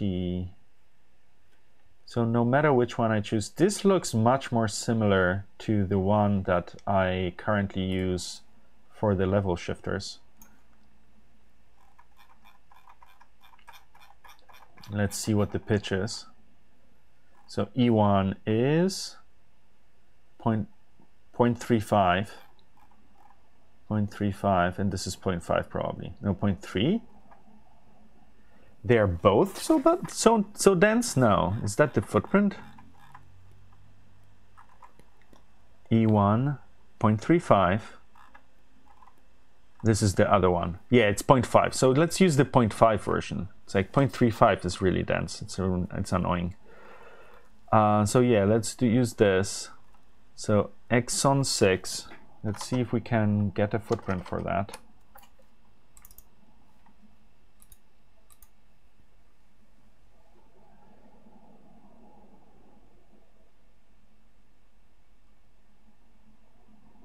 Why doesn't the Discord page link to a Discord server? I'm not sure which you mean. The link is to the 1-bit-squared store that is the communication page, and this is the plugin, the blob. I'm not sure which exact place you mean, because I usually link to the 1-bit-squared pages chat, because that has like the weird Discord applet thing where you can see that there is a lot of people there. It's better than, I feel like it's better than having the invite link just laying around, because it updates the invite link, and if there's some problem of too many people coming in there and causing trouble, I can easier take it down. I can stop that, I think, and then I don't have to update it everywhere. That's the thought behind it. I don't know what I'm using here on Twitch as a plugin under the video.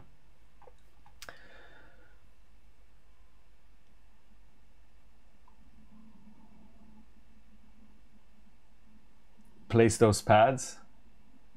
Which footprint? Oh, you mean the Exxon?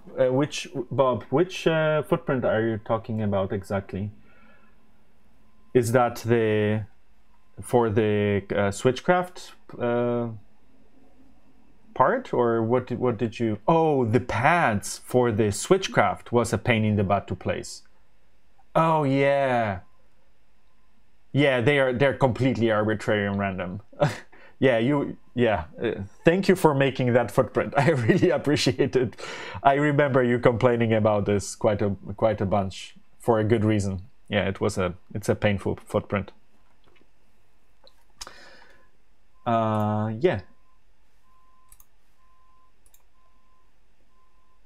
Oh, the link that the Streamlabs thing is posting, that's probably what you're talking about. So this is a link to the 1-bit-squared store. This is our store. And then there is a link to Discord from there. It is a more reliable link than having a Discord invite in there. I think I also don't have a dedicated URL to the Discord server yet when I was posting it. I will look into that, maybe update it. So thanks for the heads up, Semaphora.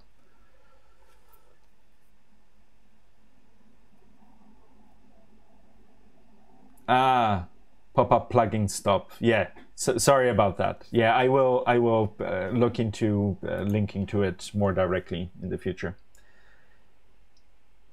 I have no idea what KTech Lab is. the KiCad is the open source software of choice for PCB layout at the moment, as far as I know. I don't think there is anything comparable out there besides GDA PCB, which is not. It's different. It's very different. It's very scriptable, but it's feel much harder to use. Oh, that's an IDE though. That's a different thing then.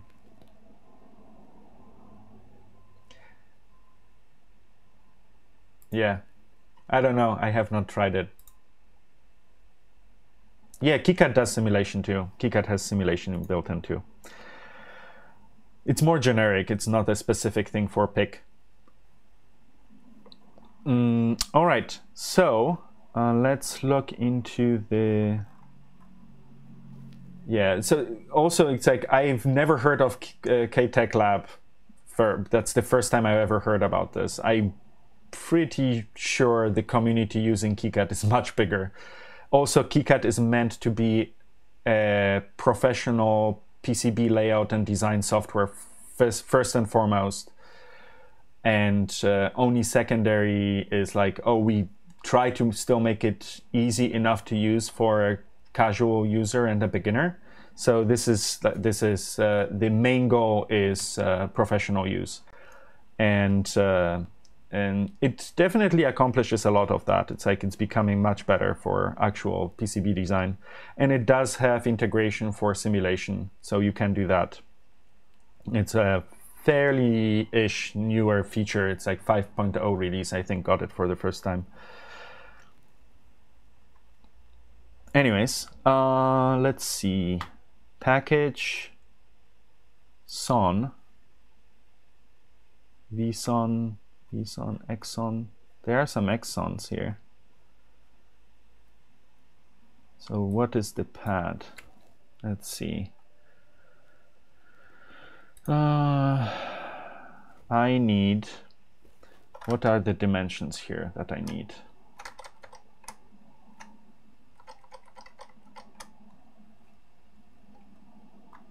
So this is D. D would be 1.45 by 6 pins.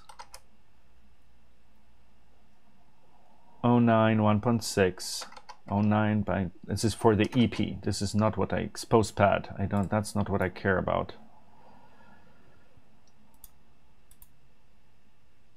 These are VSONs.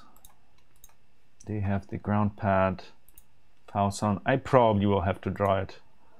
USON. I don't see an Exon. There are DFNs, so DFN might be closer. DFN 6. 1.3 by 1.2. 0.4 millimeter pitch. Yeah, I think we have to draw our own. Because these are quads.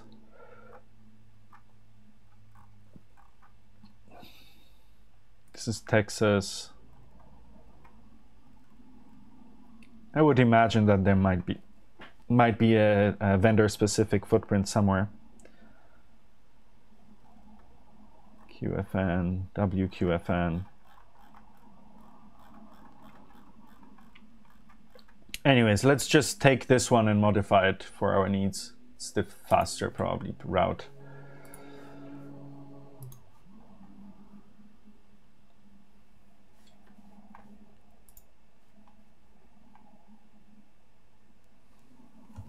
See you, Ms. Visser. Thank you for joining the stream. See you later.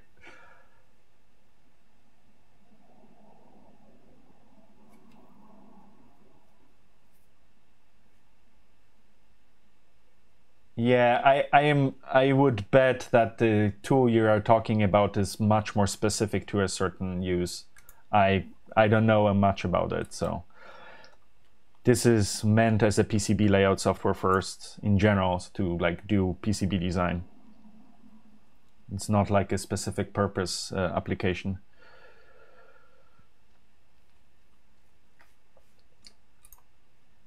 Syndrome88, welcome to the stream. Thank you for joining.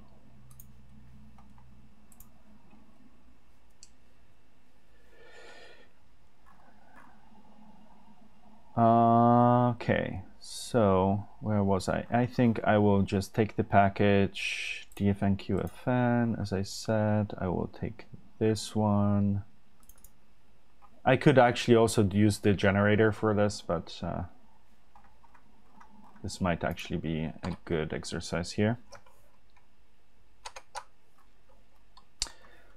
File, save as. We should call it correctly. Where's my... There we go. So we call it Exon 6. So does it have a better name? Like a more industry standard name? It's DFN 1010. I think that's what it is.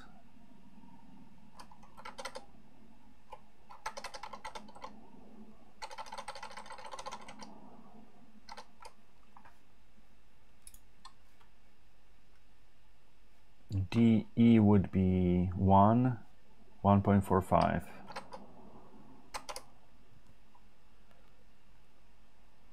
DFN 6.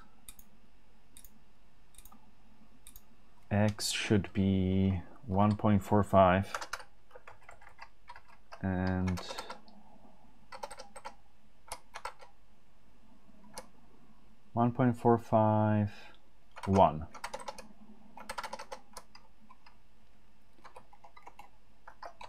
one, and then here will be 5. There we go. And we should save it into pkl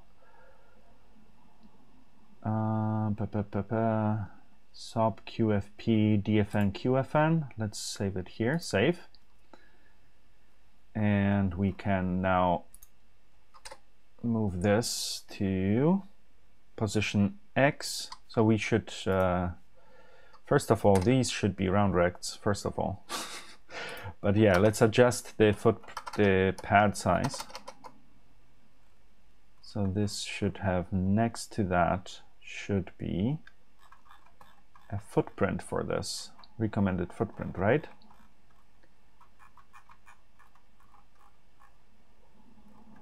There's no recommended footprint for this. Great, yay. They don't offer a recommended footprint. That's wonderful. That's very annoying. I would have to dig into JDEC again. I don't like that. I don't want to do this.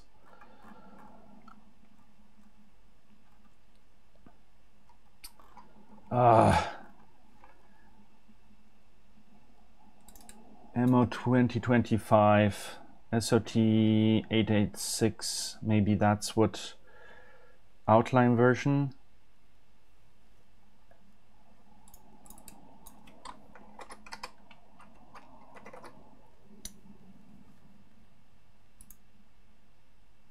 I think they have a separate document for that. That's right.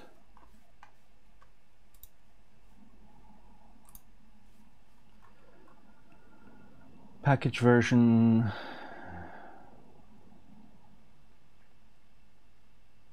Top marking. Outline drawing.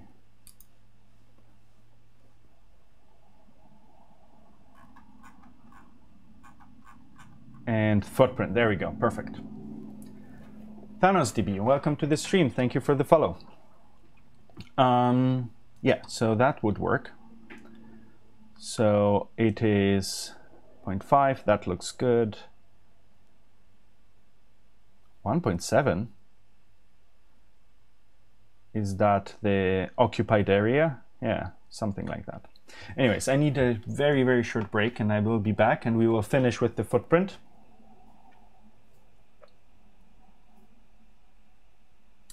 They have a 3D models too. Yeah, I will probably copy it from there too. All right, be right back. Just give me a second.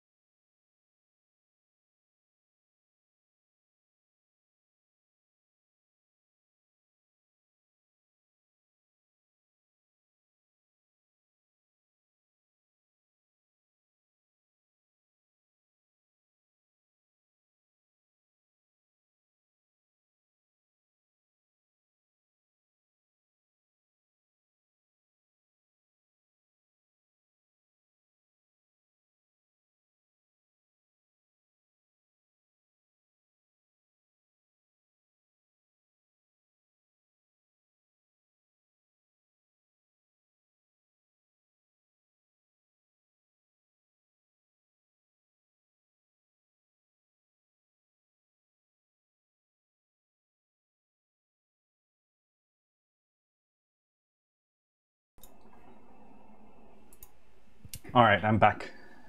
Sorry about that. Alrighty, so we have this footprint, so we can copy it over. So the width should be 3.37 by 425. 425. So x 425.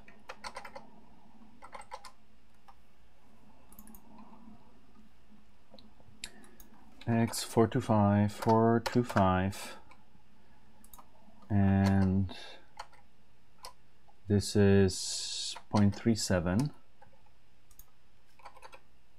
37, and then we want it to be rounded rectangle, just because we do like that. Let's see, is that correct? 37, 425, yeah. It's like quite square pads there. 425, 37. Okay, so now we can copy this over. Pads, copy pad properties. Now select pads. Come on, Shift. And then right click and pads, paste pad properties, and now they're all the same. That's one. Now we should do the positioning.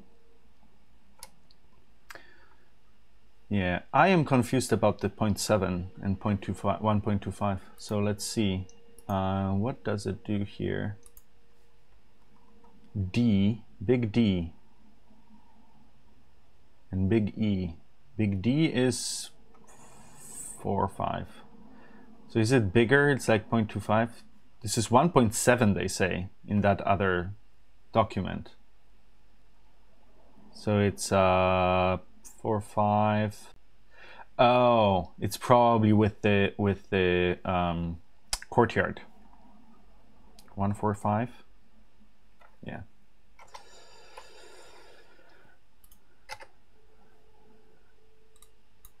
So this should be 1.45 divided by 2. No, that's for x, not y. Wait. And this should be 1 for this outline. So it should go 0.5 and then 1.45 divided by 2 and then 0.5 and 1.45 divided by 2. Is that correct? Yes. So that's correct.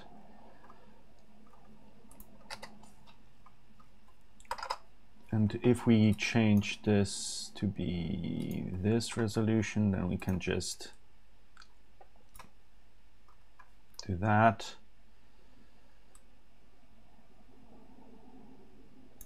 Should move this one. Y should be 1.45 divided by 2 and y 1.45 divided by 2. There we go. So that's y. And we will move this and move. Should make the cutoff on the corner a little bit smaller, like that.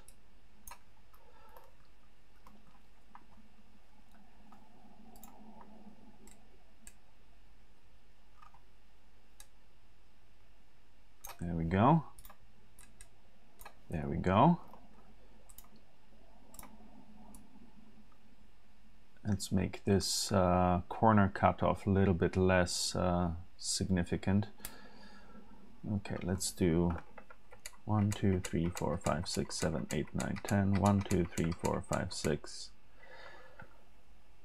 1, 2, 3, 4, 5, 6, 7, 8, 9, 10. Let's do this way. And then, come on, let's take this one. 1, 2, 3, 4, 5, 6, 7, 8, 9, 10. That should be enough. like that. There we go. Snap, snap. And this should be X position. We should figure out what the X position should be. 0.675. 0.675 divided by 2.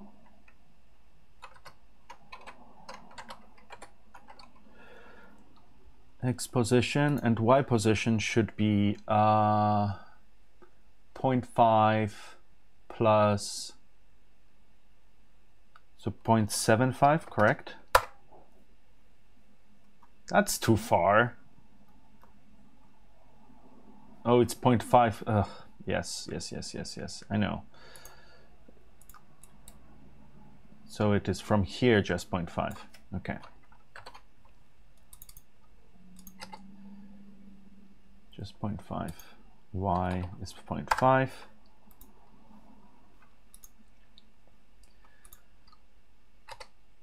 And I did copy this.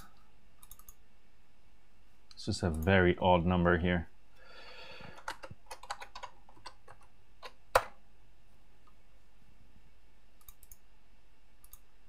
I'll cancel. Oh.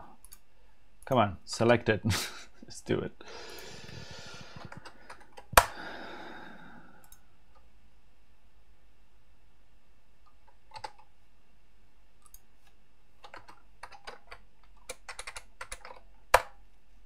Oh.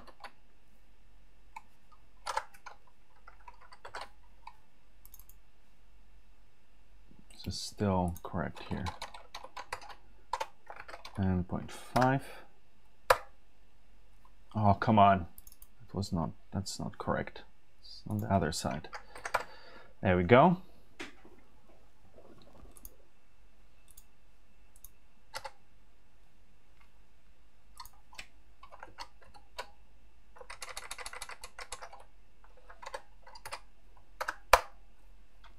One, and then 2.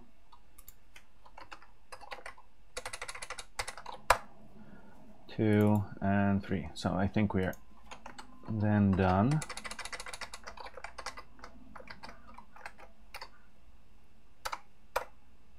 Oh, come on. Why are you doing this? I did deselect it. I selected this one and edited it, not the previous one. Why are you doing weird shit with selection still? So annoying. All right, there we go. And we can move this fella, and this should be, because this is Y position is 725, so plus 25, so it is this.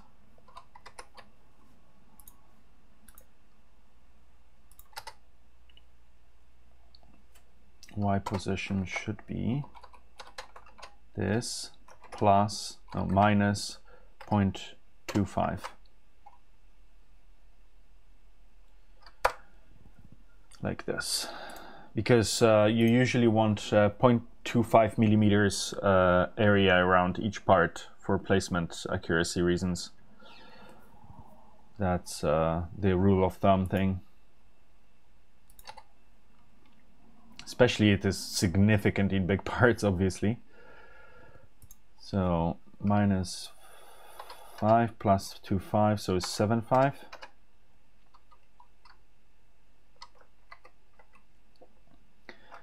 And 0.75 positive and negative is still this one.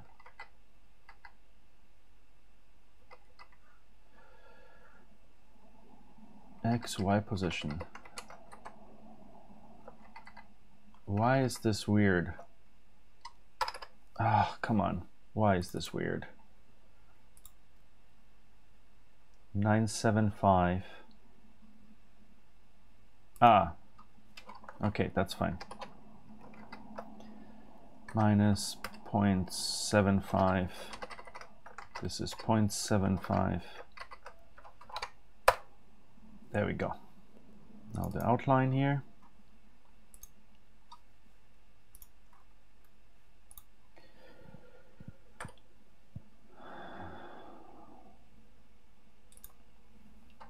The reference, I use it on FFab. I can do that in my own library if I'm not sending it upstream, so I can do this.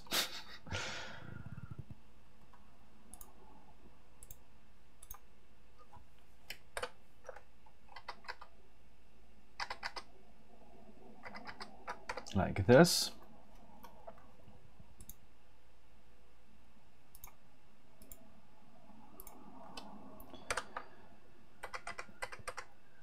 Like this.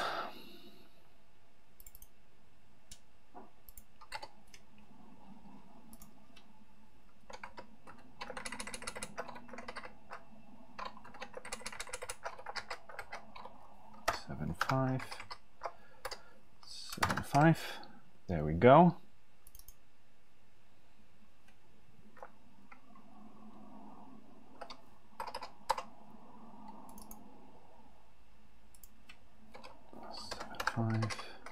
And 7.5, and this one goes like this.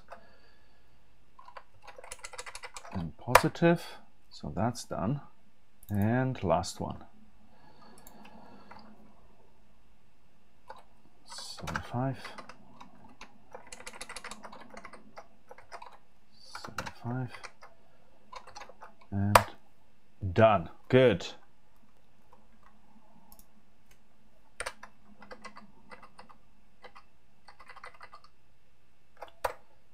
Okay, so now we can save this. That should do it.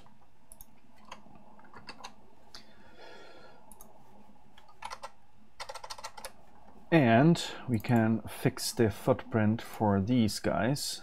We can do it in the table. And load it from PKL DFN and DFN6.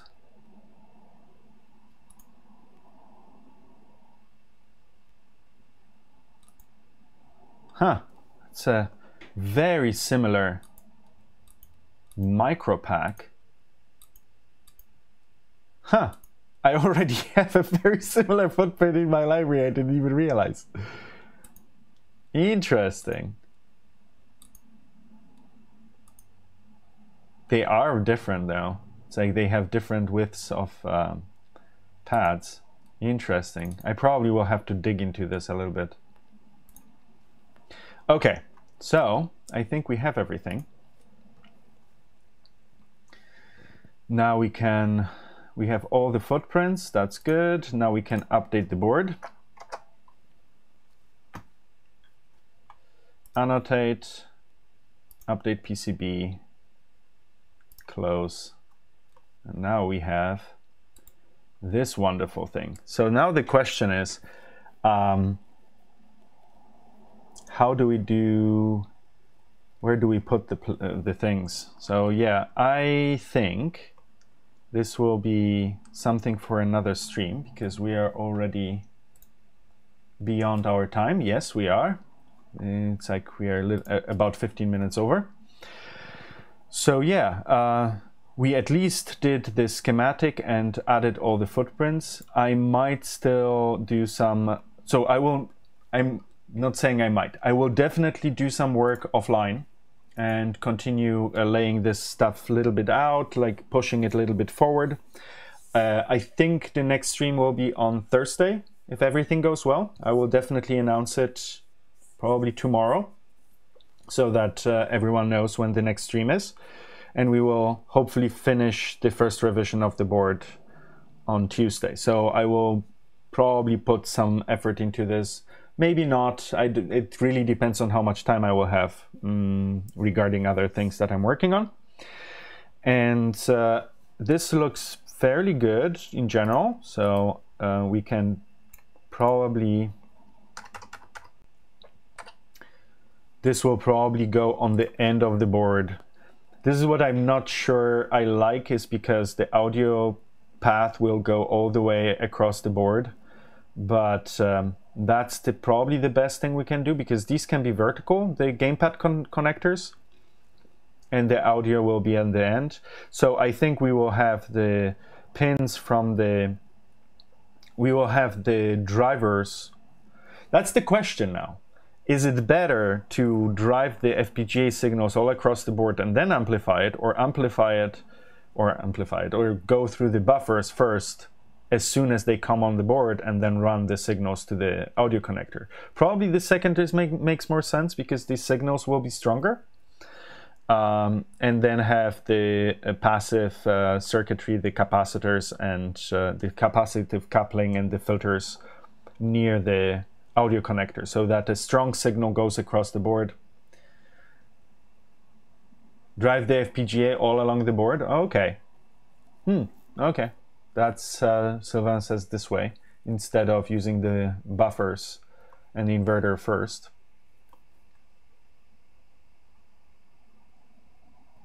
Noise on those doesn't matter. Okay. Well, then we will do the circuitry all close to the audio connector. Ah, they go through a Schmitt trigger. Right. So they are not very analog, they are very digital. And they go into the buffers that have a Schmitt trigger inside. Now, yes, that makes logical sense. Thanks, Sylvain, for clarifying. So we take the digital audio, essentially, so PWM audio signal that comes in here, and we will then go into the buffering inverter that has a Schmitt trigger. Will clean up the signal and then output it into the analog circuitry, so analogize it by running it through the filter. That makes much more sense. Cool. So I will do that this way. And yeah, so we are getting closer. I still have to check that these footprints are correct for the connectors. I will definitely for the next stream show you how these connectors look, why I like them, and I have a crimp tool for them anyway, so this is something I might show you. And for now, this is the status we have, and we will definitely squeeze it, and we probably have to make the board a little bit longer, but in general it should all fit on there. And we will have a nice new toy to play with without too many complicated parts. It's like, these things are so tiny. That's so cool. Anyways, so that would be it. As per usual, thank you very much for supporting these streams. I hope you had fun, you learned something, or just enjoyed hanging out. I definitely did, as always. And as I say every stream, shameless plug, 1BitSquared, check it out downstairs if you need some hardware. If you don't need any hardware but you still want to support the streams and the stuff that I create here and share, because it does really help financially if through Patreon and through other means like subscribing on Twitch. So check out the Patreon link below if you want to chip in a few bucks here and there to help out with the gear and allowing me to make these streams and create content. So thank you very much for those that backed already. The Patreons are making it possible at all that I can do this, do these streams. Of course, if you don't have any money, don't worry. That's understandable.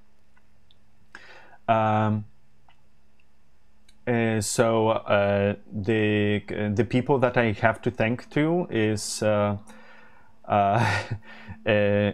the Patreons that chose the level of support that gets a shout out. And these are Edward Borden, Jody Parky Rodriguez, Sid Price, Kelly, Tom Keddy, Drew Fustini, and Go Jimmy Pie. So thank you very much for supporting these streams and helping out. And for now, I see you soon. And if you have been, thank you for watching. Bye.